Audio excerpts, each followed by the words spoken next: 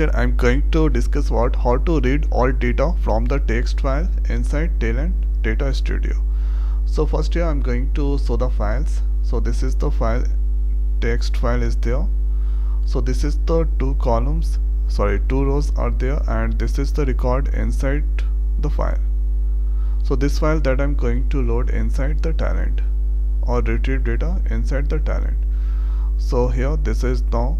So we can achieve the output by using two ways. First, here go to the file, delimited, right click into it, create file delimited.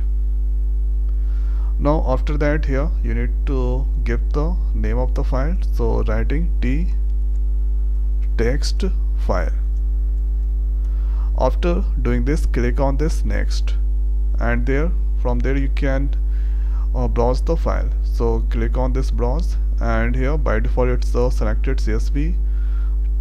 Now going to select this option, then you can get here txt20. Open that, and this is the record inside there. Here the format is Unix, or you can select the Windows, or you can select the Macs. So that's the Windows selected.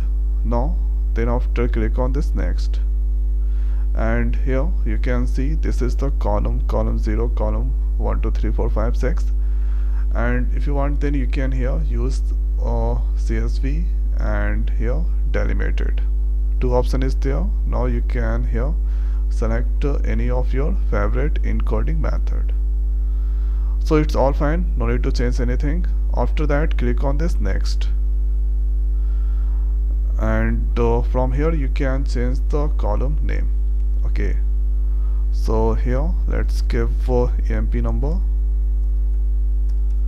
and if you want then you can here give the set. All those things are there, key, columns, or type you can change. Here you can do so many things. Now after that, here click on this finish, and the file is created, t text file, and from there here inside meta you can see this all columns. Okay, EMP number, it's come into the last. Now from there I want to load that, so here drag this into the, and then after here this is t file input. Click on this OK, and I want to display or see the records inside there. So for this let's right click on into, and here row main, and here let's use the t log rows to display file contents. And after doing this, let's click on this save, and no need to change anything. Click on this run. Now after running, here you can see this is the two rows that comes there, and it's all displaying fine. So it's working fine. So this is the first way we can here achieve the output, and if you want then you can here use the second way. So second way, here click on this inside file input.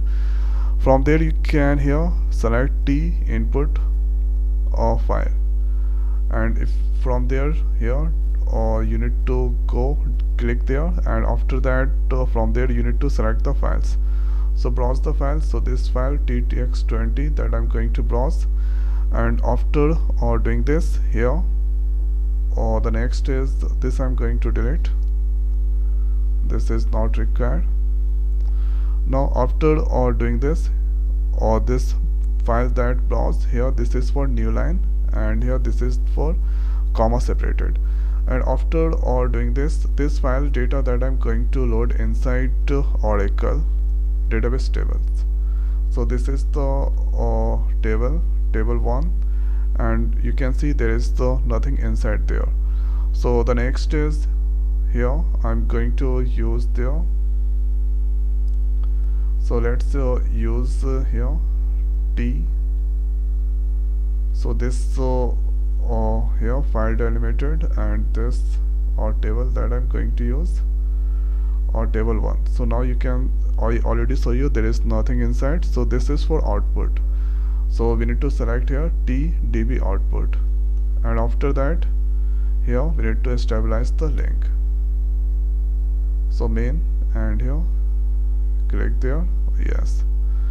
Now the next is after doing this, click on this save, and no need to do anything here. Let's click on this clear, run.